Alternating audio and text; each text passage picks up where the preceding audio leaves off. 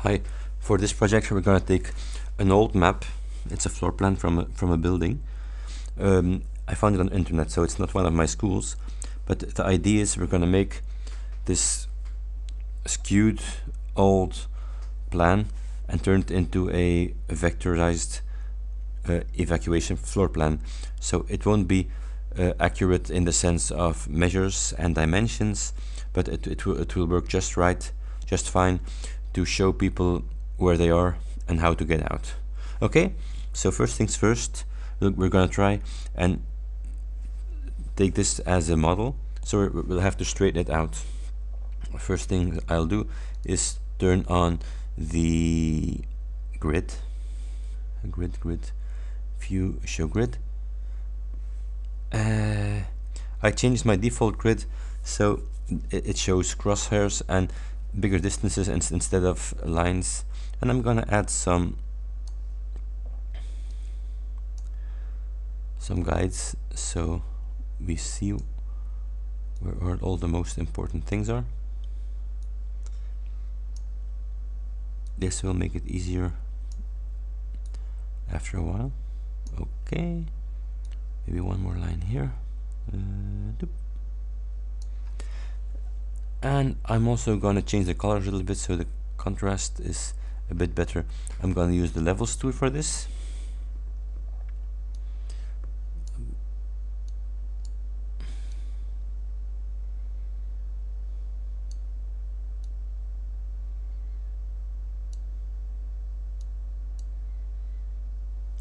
Okay, so now we have like our basic idea. What we're going to do now is transform it a little bit, so the horizontal lines actually become horizontal and the vertical lines actually become vertical. For this I'll use the Cage Transform tool. I'll click on it and I'll draw a grid around everything that I want to keep. I'm gonna add plenty of dots, so this is something I think is pretty important. Don't use enough dots because it will make it easier for you. I don't need this, but I will keep this walk around line. Okay, closing it. And now he's gonna make some calculations, and now I can start doing some deformations. First I'm gonna start down here.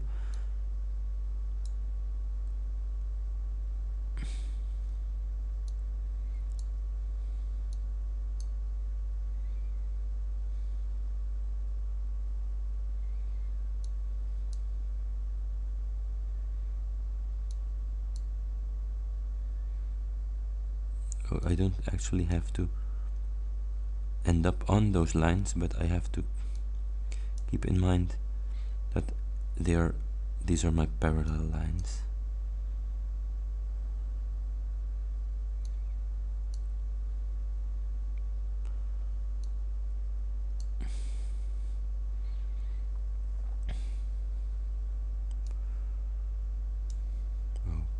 Okay, let's continue.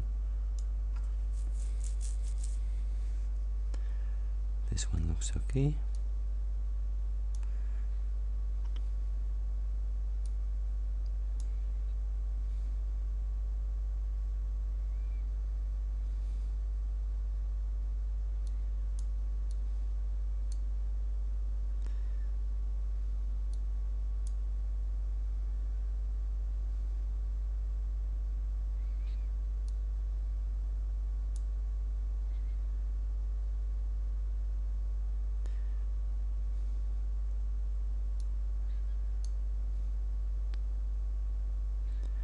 And we're gonna just try to get something reasonable. It doesn't have to be perfect, just quite reasonable is okay. For me this is acceptable because it's a starting point. Now a very important step, it's saying it here, downstairs, press enter to commit transform. So I'm gonna enter, and now it saved the transformation. Now I'm gonna save this, actually I'm gonna export it as a JPEG, but I'll rename it so I have my original. Whatever. typo. Just keep the standards, I don't care that much. This is just for now. And this is what I did with GIMP. So GIMP is a bitmap editing tool. The current version is the version 2.8.14.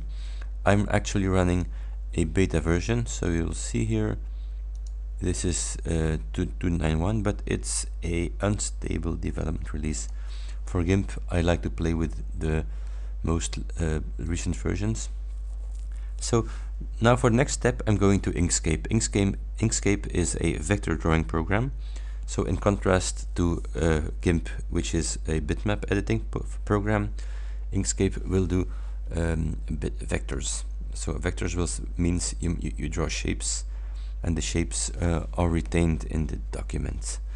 Inkscape, I'll import the picture we just edited. So it was floorplan fixed.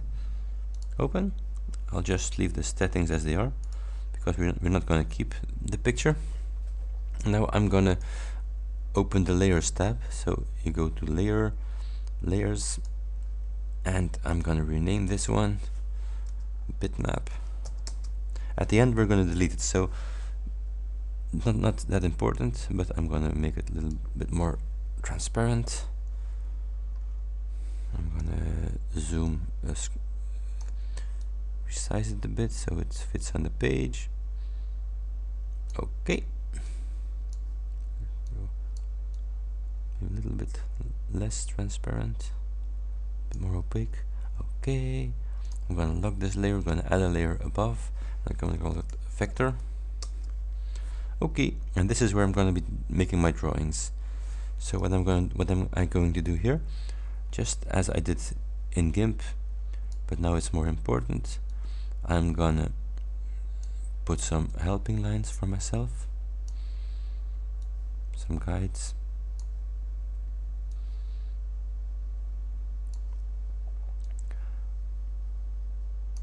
And I'm gonna mark the most important lines. For me this is enough. And now I'm just gonna start drawing. I'm gonna use the Bezier tool, and just going to follow the corners of the building.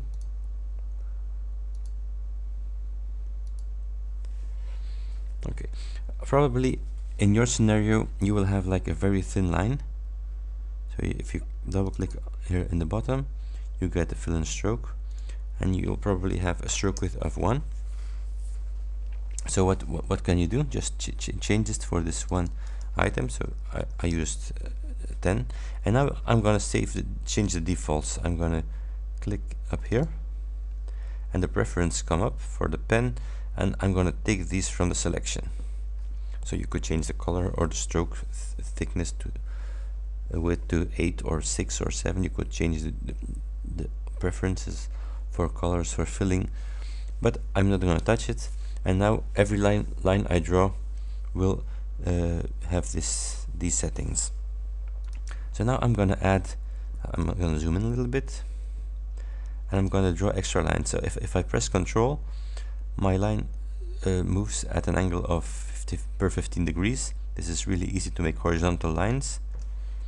Enter and I'm done. Enter and I'm done. Enter and I'm done. Actually, I don't need that.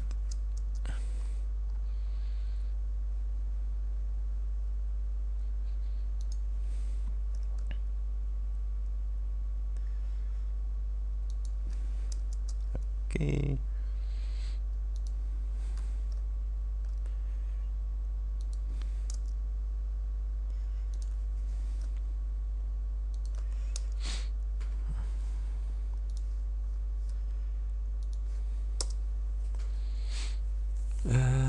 This is okay for now. So I have all my walls in this piece of the building. So I'm going to add this building, and look here, I'm going to do a trick, because I do like the symmetry of this building. You have this really nice symmetrical shape here. How I'm gonna emulate this, I'm gonna zoom in a little bit. So I'm gonna draw something like this.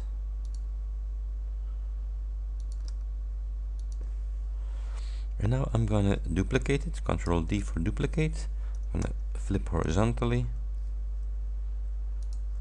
and I'm gonna move it a bit. So let's see how, okay, where the boundary is. Now I'm gonna take these two, and I'm going to the path union, and you have this. Now I know this is symmetrical. Now I'm gonna take these two, I'm gonna align them according to the last selected. Up. Now I know this one is nice in the middle. And now I'm gonna take these two and make another union. And I have my shape. See, it's easy as this. Next thing, we're going to have to add doors and windows. So what's the typical shape for a door? In the old plans we had like openings. I'm assuming there are doors here. And if you know the building, obviously you have an advantage. So by default it shows something like this, a circle, full circle. So I'm gonna, if again with control I move per 15 degrees angles, make a quarter of a door.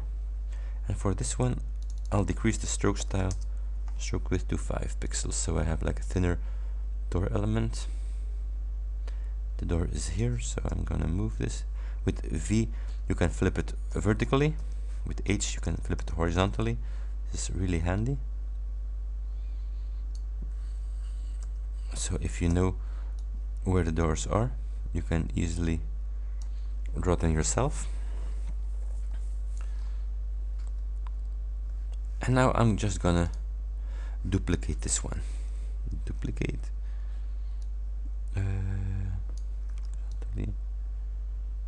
Voila. Here you go. Or maybe it's actually, I'm going to reduplicate it, and I'm moving it horizontally, and when I press Control this stays nicely on the same horizontal line, and I have my two doors nicely in the same spot.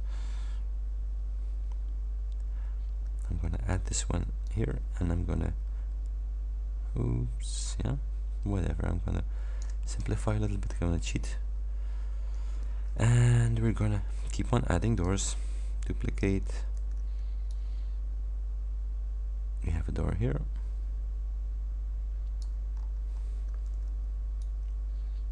Have a door here.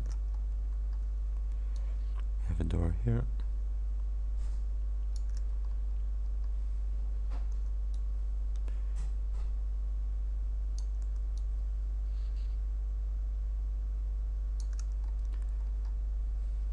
Okay, and just for the fantasy, because we have a fire exit here. Okay, so now every door has its exit and its entry. Okay, now here we have a double door, so I'm gonna add this one.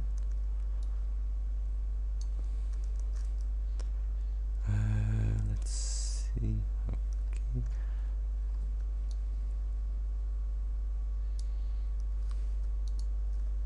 Group these two and scale it a little bit. Okay, so here we have a double door.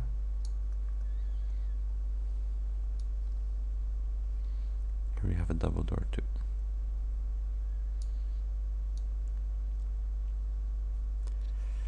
And now, as you see here, you want to take away a piece of this wall. So I'm going to take my tool and I'm going to split this node.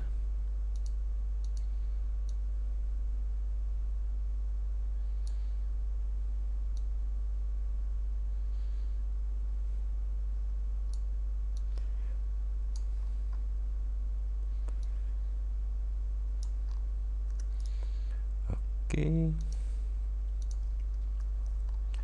I have like the staircase here. I'll just make, I'll take the easy road here. I'll just draw a line, but way too thick, of course. Just maybe 3 pixels thick. Yeah, okay. I'm gonna make a bunch of them. I didn't really count them. You could count the stairs. I put one here. I'll just put it even. where I wanted the stairs to end. Select them all, and with the align and distribute tool, I'm gonna split them. Okay, this looks like a nice staircase to me. If it's too wide, I'm gonna add a few and redo it. Okay, this is better. I'm gonna duplicate this.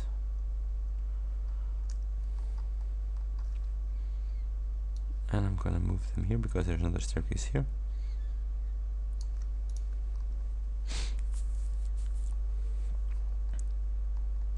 Now we have some windows here. Huh? For windows, I'm gonna draw a rectangle.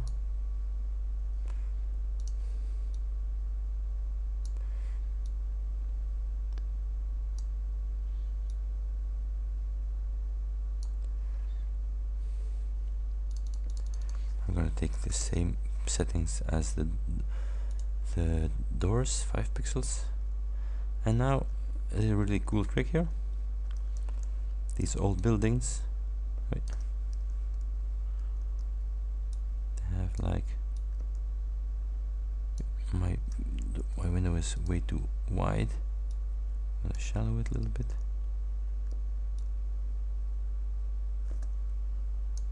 Okay. Just gonna put them on side, don't worry about the details now.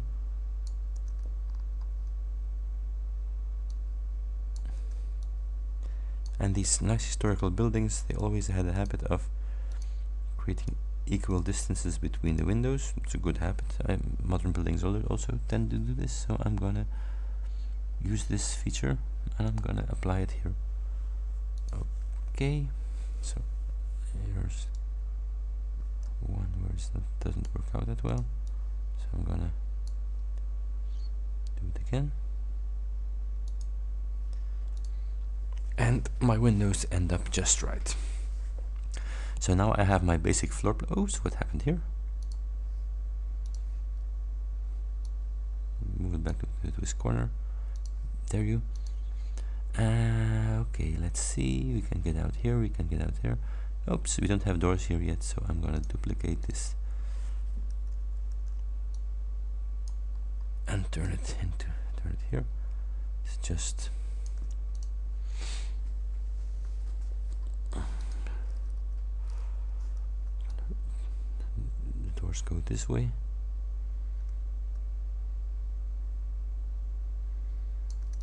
Okay. Now I won't bother with all the other windows. You could easily copy them to the other side. Not going to do that. You got the picture.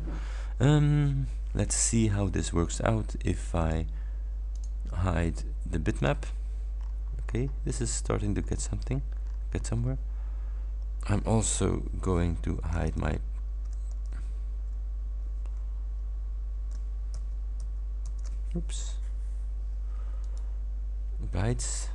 guides. Where are you? Okay, now okay, this looks just great for me. Now what I tend to do is get rid of this bitmap by bitmap, and I'm going to add some new layers. So every additional information comes on a new layer. So if I say classrooms,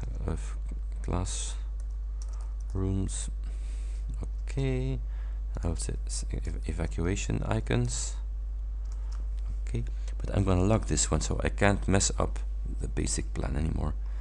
So now I can say this is the kitchen.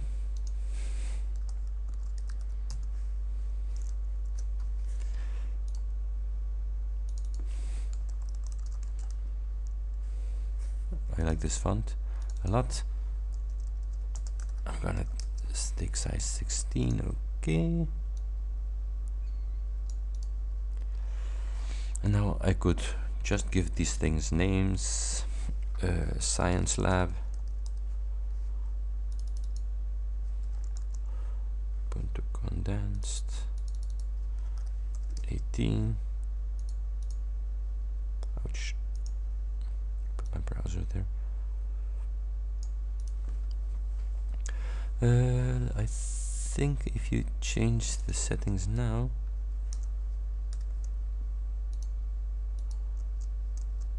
and Let's start that. No, I don't know. Maybe let's go to my preferences.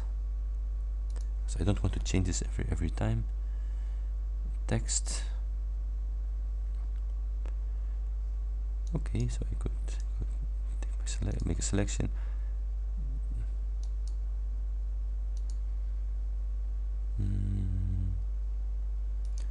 Let's see what happens now if I say lab storage.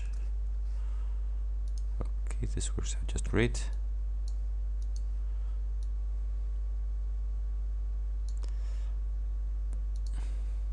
Math class.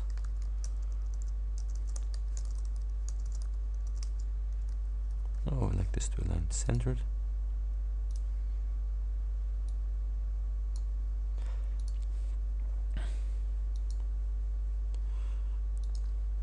Principal's office. I know it doesn't make sense. Just giving the things a name.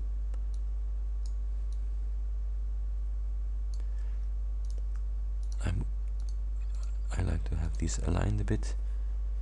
So Shift Control A for align. I'm gonna align them. Okay. And now just for the ease. Okay. Yeah. I'm not gonna continue with this. I'm gonna always I made a boo-boo. I put the label, so I'm gonna select all, cut it. And now this is really the tricky part. If you just paste, they won't be in place, but if you do edit paste in place, Control Alt V, they're on the same spot again. This is like a really interesting trick. Don't forget this.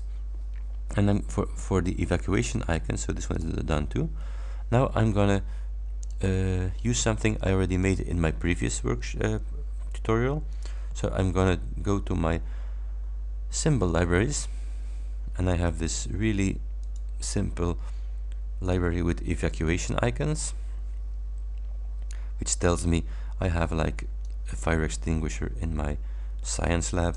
Of course, I have the normal exit is this way. You have an emergency exit that way.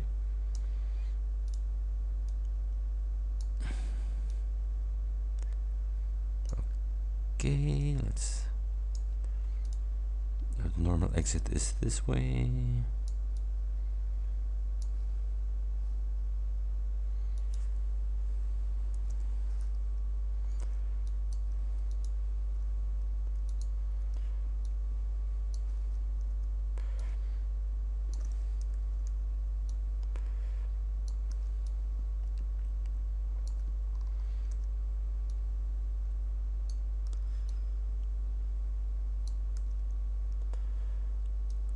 And now this is the tricky part here, because the normal exit is that way.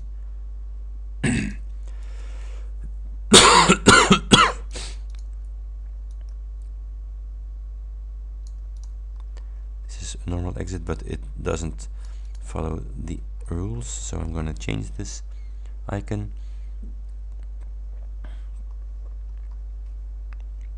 And this way, like this, you can easily add your icons wherever you want.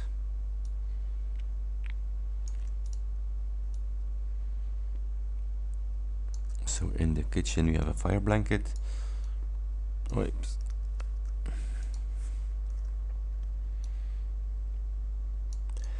And we have another fire extinguisher, just a powder extinguisher here.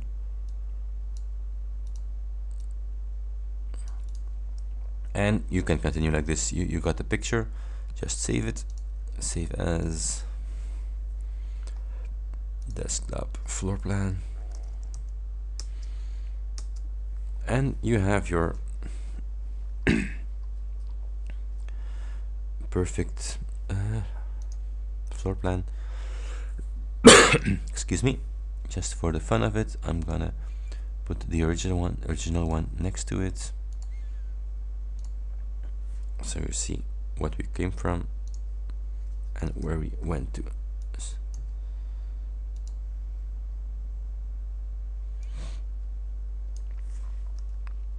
Voila, that's it for today. I hope you learned something. have fun, and use open source. It's magic. Bye.